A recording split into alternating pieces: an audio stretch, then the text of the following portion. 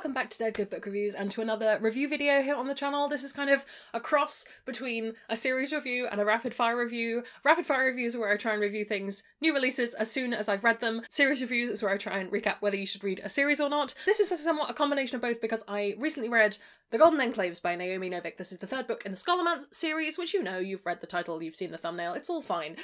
This came out on the 27th of September, I think. It is the 8th of October when I'm filming this, so I'm a little bit behind schedule, but I was on holiday, so never mind. This is the new release, but I realised that I never actually filmed a review video for The Last Graduate, but I do have a video up for A Deadly Education. And that Deadly Education video is getting on a little bit now. It is actually probably one of the most watched videos on my channel, and it still gains traction to this day. And some things in the series that I brought up in that video have been addressed, and some things haven't, and I just realised I should probably do a little bit of a recap about whether I think you should read the whole series, and kind of give you my thoughts on the Golden Enclaves as a whole. So for the sake of people who don't want to be spoiled, who are thinking about reading the series, I'm going to start by talking about the series as a whole, and then I will do a little bit at the end that's just about the Golden Enclaves and the ending of the series and whether I think you should read it. I'm not going to spoil anything except for where book 2 ends in that section. I'm not going to spoil Golden Enclaves for you. I'll come on to it when I talk about it then. We'll refresh. For the meantime, not going to spoil anything, just going to talk about the Scholomance as a trilogy. I'm also going to triple check that it is a trilogy. Concludes. Yes, that's what we like to see. I've talked about spoilers, but I'm going to do some other quick disclaimers before we start. I think I had a review copy of at least The Last Graduate. They were both digital. All of these physical copies I'm showing you I bought myself, regardless of where books have come from. Nobody's paying me to talk about books and all opinions are my own. I'll link the story graph for book 1 below if you want to check that out. They'll have user-generated content warnings and some other people's reviews if you want to get a more mixed view of opinions from people who've read it at different times. So the 3 books in the Scholomance series are book 1, A Deadly Education, that came out in 2020, The Last Graduate came out in 2021, and The Golden Enclaves came out in 2022. I'm going to put these two up behind me, just for art's sake. I'm going to put them in a place where they're going to be visible. The Golden Enclaves is really hard to get on camera. It's golden nice, don't worry about it. If you want to hear a summary of book 1 and kind of the background and the idea of a Scholomance in folklore, you can go check out my original video. There's some other stuff in there that's not so great, but I think that research was done well. And essentially in this world, magical children, magical people encourage mouths to turn up, which are little beasties which will try and kill you. Because people got a bit fed up with their children being eaten, they decided to stick them all in the Scholomance, which is a school where they can learn magic and learn to defend themselves from creatures that are less than nice, and basically get through it, and if you get out the other side, you're more powerful. It's not a nice place to be, and our main character, Galadriel, or Elle, is there, and her type of magic seems to want her to be a evil sorceress, just the most evil sorceress there could ever have been. When she tries to get spells, they all turn out to be very, very nasty spells that she doesn't particularly want to use. But Elle is determined to not fall afoul of bad magic. She wants to be good, she wants to just get out of the Scholomance and get on with her life. But in a school where you graduate or you die, Orion Lake, the handsome, best monster hunting guy, is determined to keep Elle alive for some reason. We follow Elle in the school in book 1, and the ending of book 1 influences books 2, the ending of book 2 influences book 3. It's a trilogy, it flows through, you know how they work. I don't want to spoil the end of book 1 for people who haven't read it yet. Reviewing series is hard. Overall, throughout this series, there are some things I like. I really like the way that this book tackles the idea of recognising your own privilege, as well as recognising privilege in others and trying to help them to realise that. I think that it does a really good job of that. There are some elements that perhaps are questionable. We'll come on to some of the controversies a little bit later, but overall I think that that theme really carries through all 3 books. I think it's particularly prevalent in book 1, it's particularly prevalent in book 3. Book 2, there's some other stuff going on. I think that if you're looking for a book that's gonna kind of tackle what does this look like and can I address class inequality in this school setting, that would be interesting. I also think the magic is very cool, and the magic continues to be cool from book 1 to book 3. I think as there typically can be, there's a little bit of a change in the way that it's used throughout the 3 books. I think it has the most interesting structure when you're getting it set up at the start of book 1, but it's always used in a more interesting way by the time we get to book 3. I'm not fussed about it, but it is that typical we've set up a magic system thing of it's just the most interesting when you're learning how you do it. And once you know how it's done and you're just sort of building on that, it can get less interesting. Foundry Side is another example of a book that does that. It's how magic systems go, almost always. I can't think of an exception right now, so let's just say it's the rule. Throughout the series, the characters are really good. Both Elle, our main character, the romantic interest, Orion, and the other side characters. I found them very enjoyable. One of the things that I have to say is that not my biggest criticism, one of my larger criticisms about A Deadly Education was that it was not gay in any way, shape or form. And to be fair, a lot of people commented on that video being cross that I'd criticised it for that. You know what? Shush. It's fine. I'm allowed to criticise things if I want to. They did, however, not necessarily fix that, but you could definitely feel that was a criticism that had got through. And in books 2 and 3, I definitely felt like that improved. I think this is a series that has really grown with the fans, which is really interesting. Maybe something to talk about at another time. I don't necessarily know that this is the place.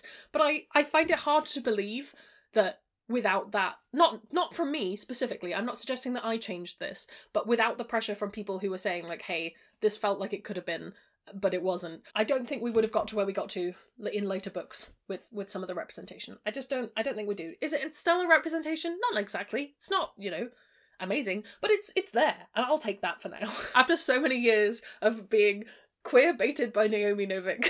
I'm taking it. I'm taking it. I also think the voice of these books is one of the stellar things about it. Elle's voice is just wonderful. They're really snarky, but they have a lot of heart in them. And just as a whole, I think they're really enjoyable to read. They're not going to change your world. They're not going to influence your life in such a way that you're at the bottom of the stairs weeping because you just can't face how the Scholomance ended, but they are enjoyable reads, and honestly sometimes that's all I'm looking for. There's a lot of crossover between these and YA. I think whether they are YA or not, it's not for me to decide. I think it depends how they're marketed, and they've been marketed in various different ways. Put your opinions down below. Do you think they're YA? Do you think they're adult? And do you think that they should have been nominated for the YA category for the Nebulas? Was it the Nebulas? The Hugos?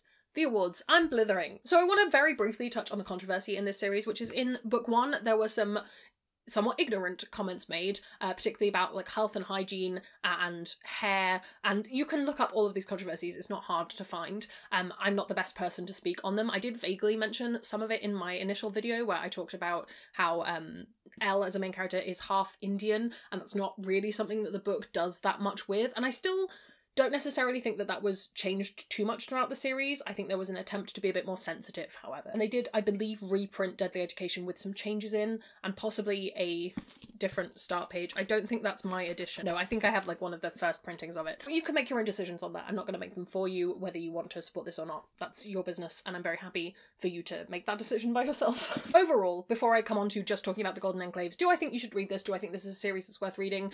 Depending on your comfortability with how a lot of the stuff of book 1 was handled, I think that they are a good series. I think they make up for 3 really good books, enjoyable, fun time. Magical schools are always going to be fun, especially in this time where we don't have a lot of magical school content that isn't tainted somewhat. I think that this is a really good time. I think that if you like romance, if you like school stories, if you like friendship, if you like magic systems, if you like kind of dark academia in the sense of critiquing academia and meritocracy and all this stuff, I think this is a good example. I think you would have fun. That's kind of my main piece on that. Let's talk just about the Golden Enclave. So if you are a person who doesn't want to know what happens at the end of book 2, basically, is if you haven't read up to the end of book 2, just here, don't continue on with this video, pause this video, go read book 3, come back when you've read, no, go read book 2, come back when you've read book 3.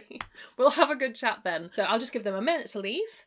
This is the minute to leave dance. Have they left? Excellent. So I'm talking to you as a person who has either finished the Golden Enclaves already, or who is about to start it and is wondering whether they should go ahead and finish it or not. So I'm not going to spoil the ending of the Golden Enclaves by any means, but I do want to talk about it because I think it's important to talk about it. So books 1 and 2 are very much set in the Scholomance, because you cannot leave without dying. Makes sense. Makes complete sense. Whereas book 3, we've gone outside of that. And I think that's why it feels somewhat disconnected from the first 2 books. And that, for some reasons, I would say maybe do a reread of The Last Graduate before you jump into the Golden Enclaves, if you haven't already. Just because they do flow from one end to the other, but the third book is very different in the sense that we are expanding the world, we're looking at much more, we're no longer in this single location. And I found that very interesting because so often with YA trilogies in particular, but trilogies generally where we have a very solid setting for a first book, that then falls apart in book 2, and book 3 we get outside of that, so there's an expansion of the world there, whereas in this we've just had 2 books in this very insular location and then 1 separate. And I don't really know how I felt about it overall. I'm still kind of figuring out my feelings on it. I think for the most part it works because there is that direct continuity from book 2 into book 3. There's not a time jump in the way that I think there could have been potentially.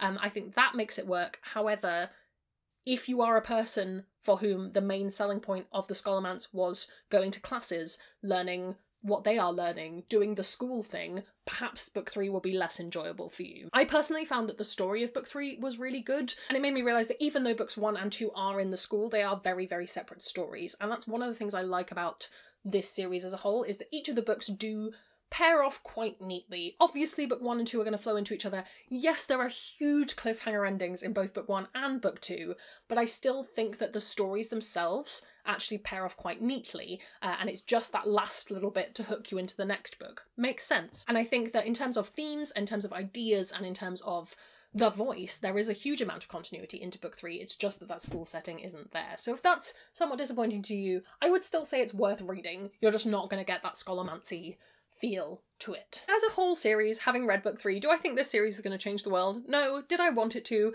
Not really. I wanted it to be a fun series that would give me some feelings, give me some enjoyment, give me some catharsis on the way out, and it definitely achieved that for me. So do I think you should read all of these having read book 3? Yes. I think that's everything I wanted to say on this. I'll probably think of about 20 things when I'm done. I didn't script this because it was going for like that rapid fire approach where I'm just trying to get my feelings out, but in hindsight, maybe I should have done this was a little bit waffly. If you want a bit more of a structured video, maybe let me know and I'll do something if people ask me nicely enough. Have you read these? Do you have plans to? Have you bought one of the many special editions of the Golden Enclaves? Let me know which one's your favourite down in the comments below. If you haven't already, while you're commenting, please do subscribe. It makes me feel loved and appreciated.